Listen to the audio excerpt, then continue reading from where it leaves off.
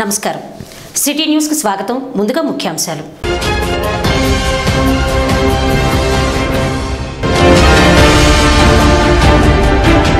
GO number 279 రద్దు చేయాలంటూ పట్టణంలో కాంట్రాక్ట్ కార్మికుల సమ్మె.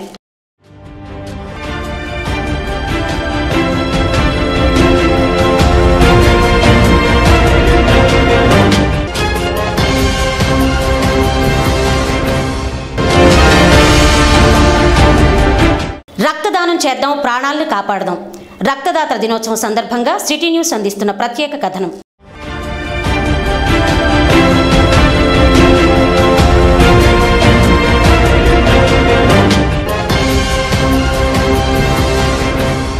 జీవో నెంబర్ 279 అనేది ప్రభుత్వం ఏర్పాటు చేసిన రెస్పాన్సిబిలిటీతో కూడిన విధానం.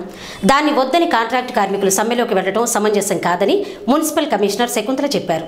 పాత పద్ధతులకు స్వస్తి చెప్పి కొత్త విధానాలకు ఈనాటి పరిస్థితులకు అనుగుణంగా పారిశుద్ధ్య పనులు చేయిస్తున్నట్లు తెలిపారు కమిషనర్.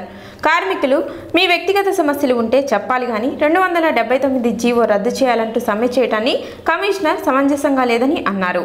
కార్మికులు గైడెన్స్ సరిగా లేకే సమ్మెలోకి వెళ్లినట్లుగా చెప్పారు. ప్రజలకు ఇబ్బంది లేకుండా పురపాలక సంఘం చర్యలు తీసుకుంటున్నట్లు తెలిపారు. ప్రభుత్వ కార్మికుల్ని కొన్ని చోట్ల సర్దుబాటు చేసి ఇబ్బందులు కలగకుండా చూస్తున్నట్లు వివరించారు కమిషనర్. కార్మికులు ఒకరోజు రావటం ఆలస్యం అయితే చెత్తను కలవల్లోకి పోయవద్దని పురపాలక సంఘానికి సహకరించాలని కోరారు. ప్రజలు ఎక్కడా ఇబ్బంది పడకుండా తోపుడు బండ్లు పెట్టాము, ప్రజలు చెత్తను వారికి ఇవ్వవలసిందిగా సూచించారు కమిషనర్ శకుంతల. తెనాలి పట్టణ ప్రజలందరికీ విజ్ఞప్తి.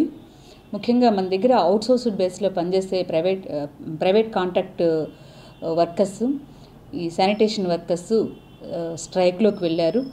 మీరు ఒకరోజు లేట్ అయినా కూడా చెత్తని కాలువల్లోకి పోయకుండా మీరు సహకరించండి. మన వెహికల్ పెట్టడం కానీ, ట్రాక్టర్ పెట్టడం కానీ, ఆటో పెట్టడం కానీ చేసి విజిల్ వేసేసినప్పుడు అందరూ తీసుకొచ్చేసేసి దానికి ఇచ్చేసే విధానం చూసుకోండి. అదేవిధంగా పుష్కాట్లను కూడా మ్యాక్సిమంగా పెట్టేసామని చెప్పాము, ఎక్కడ ఎఫెక్ట్ కాకుండా పుష్కాట్లకు కూడా చెత్త ఇచ్చేసే విధానం చేసుకోండి. ప్రజలందరూ కూడా కాలువలకు కానీ మెయిన్ రోడ్లలో ఏదైనా కొంత ఆపుకొని మనం స్వీపింగ్ మిషన్లతో మెయిన్ రోడ్ స్వీపింగ్ చేసుకుంటూ కాలువలకి ఆపుకొని మ్యాక్సిమంగా డోర్ టు డోర్ గార్బేజ్కి పెట్టమని చెప్తూ ఉన్నాము. కాబట్టి ప్రజలందరికీ చెప్పేది ఏంటంటే మనతో సహకరించండి. వచ్చిన వాళ్ళకి నగర దీపికలు వీళ్ళందరూ కూడా వచ్చి మీకు కోఆర్డినేషన్గా చేయండి. ప్రజలతో మనము కలిస్తే కనుక దీన్ని సమ్మెను మనం ఎదుర్కోగలము. 11వ వార్డు రామలింగేశ్వరపేట తడికెలబడి ప్రాంగణంలో పురపాలక సంఘం ఆధ్వర్యంలో గ్రామదర్శిని గ్రామ వికాసం కార్యక్రమం నిర్వహించారు. ఈ కార్యక్రమానికి ముఖ్య అతిథిగా అసిస్టెంట్ కమిషనర్ విజయసారథి పాల్గొన్నారు.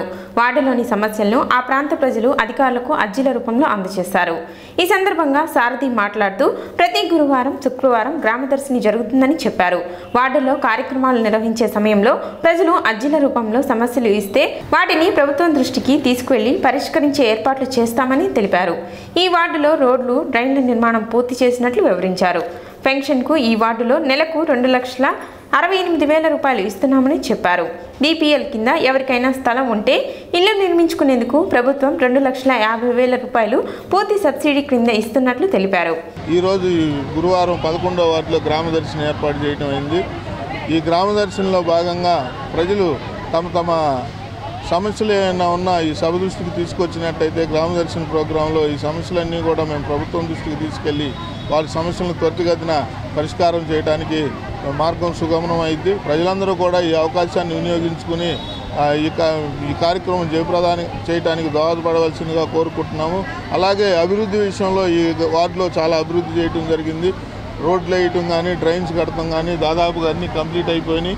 ఈ వార్డులో పెన్షన్స్ కూడా చాలా ఒంటరి మహిళ పెన్షన్లు కానీ, మిగిలిన పెన్షన్ కానీ నెలకు 2,68,000 పెన్షన్లు చెల్లించడం జరుగుతుంది.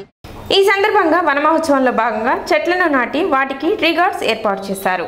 గ్రామదర్శిని ప్రోగ్రాం కింద మరి మా వార్డులో ఇవాళ 11వ వార్డులో జరుగుతుంది గ్రామ సభ అని. దాంట్లో సమస్యలు ఉన్న వాళ్ళందరూ కూడా సమస్యలు తీర్చుకోవచ్చండి. ప్రస్తుతం వార్డులో కాలువలు కానీ, రోడ్లు కానీ మొత్తం అన్నీ అయినాయండి. ఎక్కడో 1, 2 అట్లా ఉన్నాయి. ఫెన్షన్లు వచ్చినాయండి. ఒంటరి మహిళా ఫెన్షన్లు 2 సార్లు ఇచ్చున్నాము.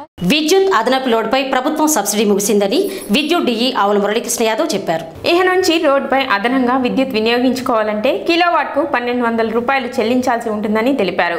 విద్యుత్ అంతరాయం లేకుండా చూసేందుకు తీవ్రంగా కృషి చేస్తున్నట్లు వివరించారు డిఈ. వినియోగదారునికి నెలకు 1 గంటకు మించి అంతరాయం లేకుండా ఉండేందుకే విద్యుత్ శాఖ ప్రయత్నం చేస్తున్నట్లు చెప్పారు. విద్యుత్ మీటర్లను మార్చి కొత్త మీటర్లు ఏర్పాటు చేయడం జరిగిందని, ఇంకా ఎవరికైనా మార్చాల్సి ఉంటే వాటిని మార్చే ఏర్పాట్లు చేస్తున్నామని అన్నారు. ఈ మీటర్ల వల్ల మీటర్ రీడింగ్లో ఎట్టి పరిస్థితుల్లోనూ హెచ్చుతగ్గులు వచ్చే అవకాశం ఉండదని చెప్పారు. విద్యుత్ బిల్లులు చెల్లించేవారు డిజిటల్ పేమెంట్స్ చేస్తే మీకు సమయం కలిసి వస్తుందని వివరించారు డిఈ. నెంబర్ ఆఫ్ ఇంటరప్షన్స్ తగ్గించాలి. ప్రతి కన్జ్యూమర్కి యావరేజ్న మేము రోజుకి ఇచ్చే ఇంటరప్షన్ పీరియడ్ ఎంతైతే ఉందో దాన్ని మినిమైజ్ చేయాలి అనేది మా యొక్క సంకల్పం. సో దానికి సీఎండీ గారు ఇచ్చిన స్టాండర్డ్ అయితే టౌన్ లిమిట్స్లో ఉన్నటువంటి కన్జ్యూమర్ యావరేజ్ పర్ కన్జ్యూమరు 1 అవర్కి మించి నెలకి 1 అవర్ మించి ఇంటరప్షన్ ఉండకూడదు అనేది కండిషన్. అలాగే రూరల్ ఏరియాస్ అయితే 2 అవర్స్ మ్యాక్సిమం. సో అంతకు మించిన ఇంటరప్షను ఒక కన్జ్యూమర్కి ఉండకూడదు అనేది మా యొక్క ఇంటెన్షను. సో ఎప్పుడైనా వర్క్స్ బేస్ మీద ఎల్సీ తీసుకొని మీకు ఏమైనా ఇంటరప్షన్ వస్తే రావచ్చు, కానీ ఫీడర్లో ఫాల్ట్తో మాత్రం ఇంటరప్షన్స్ రాకుండా చూడాలి అనేది ముఖ్య ఉద్దేశం. కాబట్టి దానికి తగ్గట్టుగా మేము అన్ని కూడా ప్లాన్ చేసుకొని టెక్నికల్గా కూడా అన్ని మోడమ్స్ అన్ని రిప్లేస్ చేసి ఈరోజు 100% కమ్యూనికేషన్ వచ్చేట్టుగా మేము సెట్ చేసుకోవడం జరిగింది. దాంతో ప్రతిరోజు ఉదయాన్నే మేము వెరిఫై చేసుకొని ఆ కన్సర్న్ ఏఈస్ని వాళ్ళని కూడా కాంటాక్ట్ చేయడం జరుగుతుంది. తెనాలి ఆర్టీసీ డిపోలో లాజిస్టిక్స్ అనే విధానం ద్వారా లగేజ్ను చేరవేయటంలో రీజియన్లోనే 3వ స్థానంలో ఉందని ఆర్టీసీ డిఎం శేషగిరిరావు తెలియజేశారు. లగేజ్ ఎక్కువగా ఉంటే డిక్కీ మొత్తం వారికి కేటాయిస్తామని చెప్పారు. రాత్రిలో కిలోమీటర్కు ₹3.05, పగలు కిలోమీటర్కు ₹3కే తీసుకువెళ్లడం జరుగుతుందని వివరించారు. వ్యాపారస్తులు డిక్కీ మొత్తాన్ని నెల వరకు కావాలన్నా ఇవ్వడానికి సిద్ధంగా ఉన్నట్లు చెప్పారు డిఎం శేషగిరిరావు. హైదరాబాద్, తెనాలి, వైజాగ్, శ్రీశైలంలకు బస్సులు ఉన్నాయని వాటిలో లగేజ్ వేసుకునే వెసులుబాటు ఉన్నట్లు తెలిపారు. మీ సామాగ్రి ఎప్పుడు ఎక్కడికి వెళ్తుందో అన్ని వివరాలని SMS ద్వారా తెలియజేస్తూ ఉంటామని అన్నారు. ఈ అవకాశాన్ని సద్వినియోగం చేసుకోవాలని కొల్లిపర నుండి BHELకు బస్సులు ఏర్పాటు చేశామని వివరించారు. ఆర్టీసీ తనకు ఆదాయాన్ని పెంచుకునే ఒక భాగంలో ఈ ఆర్టీసీ లాజిస్టిక్ని ప్రవేశం జరిగింది. తెనాలి డిపో మన రీజియన్లో దాదాపు 3వ స్థానంలో ఉంది లాజిస్టిక్ ఎర్నింగ్స్లో. మరి ఇంకా చాలా లాజిస్టిక్స్ ఎర్నింగ్స్ పెరిగే అవకాశం ఉంది. ప్రయాణికులందరికీ, పట్టణ ప్రజలందరికీ, వ్యాపారస్తులందరికీ మా యొక్క విజ్ఞప్తి ఏంటంటే, మరి క్షేమంగా వితిన్ 24 అవర్స్లో గమ్యస్థానానికి చేర్చే విధంగా ఆర్టీసీ లాజిస్టిక్స్ పనిచేస్తున్నాయి. మరి ఎక్కడికైనా మనకి ముందుగా లగేజీ ఏదైనా ఎక్కువగా ఉంటే కనుక ఒక డిక్కీని మొత్తం వాళ్ళు కేటాయించడం కూడా జరుగుతుంది. మరి నైట్ టైం అయితే కిలోమీటర్కి ₹3.50, డే టైం అయితే కిలోమీటర్కి ₹3కే మనం డిక్కీ మొత్తం కూడా లగేజ్కి ఇవ్వడానికి ఆస్కారం ఉంది.